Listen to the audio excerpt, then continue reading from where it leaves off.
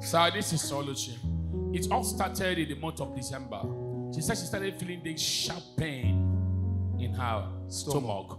And she said during our deliverance period, anytime she come to our healing and deliverance, that you always lay hands on that particular spot, even without her telling you anything, and even on the back of her waist.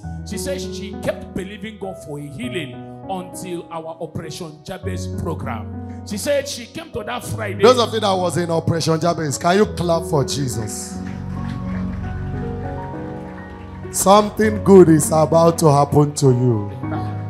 Go on. She said she came to that program after the administration of the oil on Friday morning. She also partook of the one on Saturday morning. Then she said she prayed earnestly that Saturday. Then after the closure, that she said she was lying down, lying with her stomach on the ground. But suddenly she said she started feeling the pains again severely. But on an attempt to wake up from the ground, the pains left her. Now she can't feel it again. She said from the time she woke up, she had been checking the point where the thing was. Since it Saturday, will not come back she again. Can't feel it again. Now she's free. Your healing is permanent. Amen. In Jesus' name.